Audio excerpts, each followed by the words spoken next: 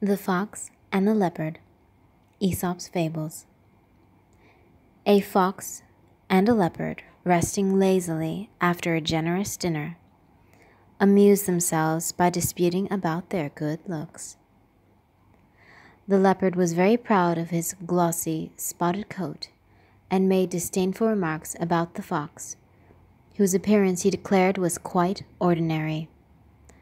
The fox prided himself on his fine bushy tail with its tip of white, but he was wise enough to see that he could not rival the leopard in looks. Still he kept up a flow of sarcastic talk, just to exercise his wits, and to have the fun of disputing. The leopard was about to lose his temper, when the fox got up, yawning lazily. "You may have a very smart coat," he said, "but you would be a great deal better off if you had a little more smartness inside your head and less on your ribs, the way I am. That's what I call real beauty. A fine coat is not always an indication of an attractive mind."